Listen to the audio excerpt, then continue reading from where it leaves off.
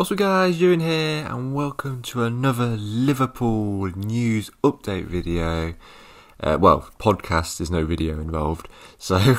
But today we're going to be talking about the fact that Nunes has officially agreed, or Wolves and Sporting Lisbon have officially agreed a £38 million fee for him, which makes him the most expensive player. BBC reporting 38 million, Sky Sports reporting 42.5 million. But either way, it's around that mark. Imagine it's fees and etc. So, do you think Liverpool need to sign a midfielder in this transfer window? I officially think they do. After last night's performance, we lacked legs, we lacked creativity, and we just lacked a lot in midfield. We seem to be struggling to even get the ball to the front three. So many injuries, ageing midfielders. I mean, Henderson's in his 30s, Milner's in his late 30s, Thiago's in his 30s, Fabinho's nearly 30, and then we've got young players like Elliott and Carvalho who are still growing. So in this video guys, we'll be talking about my points of view on what we need, and also other Liverpool Liverpool news from last night's fallout against Crystal Palace. But basically, Fabrizio Romano has claimed that Wolves have agreed personal terms and a fee with Nunes and Sporting Lisbon for the Portuguese midfielder to move to Wolves. And I'm really disappointed because he seemed like a player we really needed. He's young, he's athletic, he's fairly tall, at 6 foot, so it's a shame. The Sport Bible claimed that Liverpool decided against making an offer for Nunes. I don't really know why. I find it a bit odd. It's not really that much, is it? 38 million. It's a real shame because we're just crying out for a midfielder. We need young blood in midfield. We're so lightweight in there. We have no one to bring on when we go behind. We brought on Carvalho, who's still developing. He should have maybe scored that volley he had, which was a shame, when it came down on his left foot and he put it into the cop. So it's a shame. I just think Nunes would have been such a beast at just 23 years old. But it looks like Wolves are going for him, which is a real shame. But we just move on to the next target.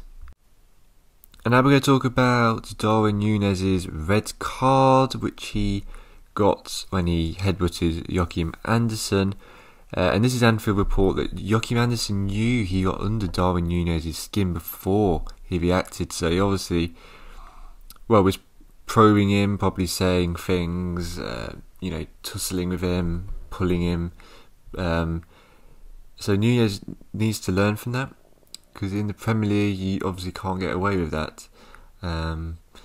It's a real shame because I think we would have gone on and won the game. If he'd stayed on the pitch, I think we would have scored.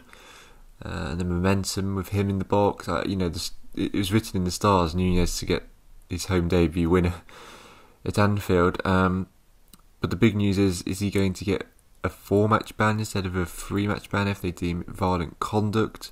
The Premier League, that is. Gary Neville after the game said it was just a red mist, and every player, we've all done it. We don't know why we did it, which is understandable. I've played football. You just lash out, and you think, why would I do that? And he obviously, I think, thought that he knew he was in the wrong when he, didn't want to go off the pitch. I think he was ashamed, but he'll learn from this. He's obviously a talent. No one can deny that. What a player!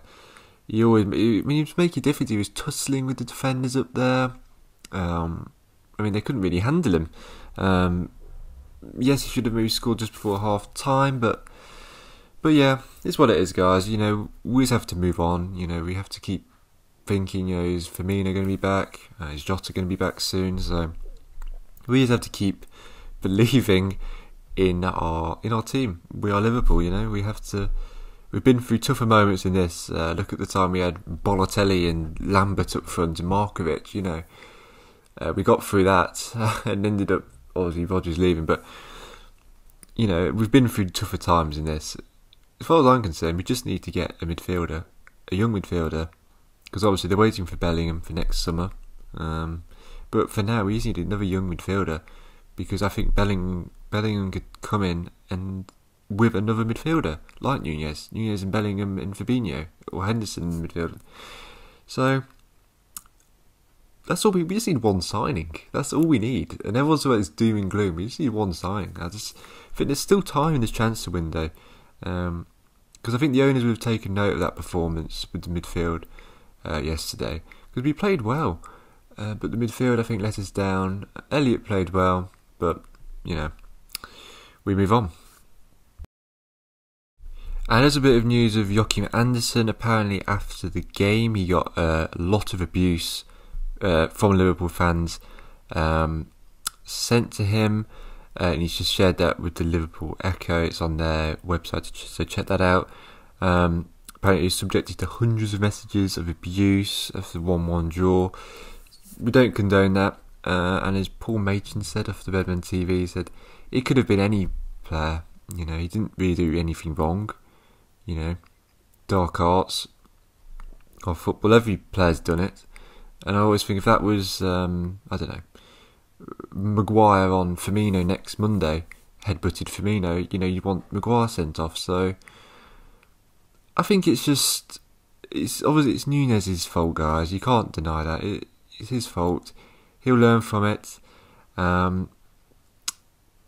That's basically it, really. But to wrap this little podcast up, if you like, it's looking like Matheus Nunes is going to Wolves. I've seen some Liverpool fans say, yes, let's act quickly and get him now, like we did with Luis Diaz. But I think the real fact is Liverpool aren't interested in him. As James Pearce said, I just don't think they're in the market for Nunes. They've obviously got targets. We've heard the Inter Milan player Brozovic, is it, the Croatian? But again, he's 29. So I don't really know where that's come from. The owners don't buy 29-year-olds, except for Thiago. So let me know what you think, guys. Do we need a midfielder? I think we do. And if so, who would you go for? And thanks for watching, guys. Have a lovely day. Goodbye.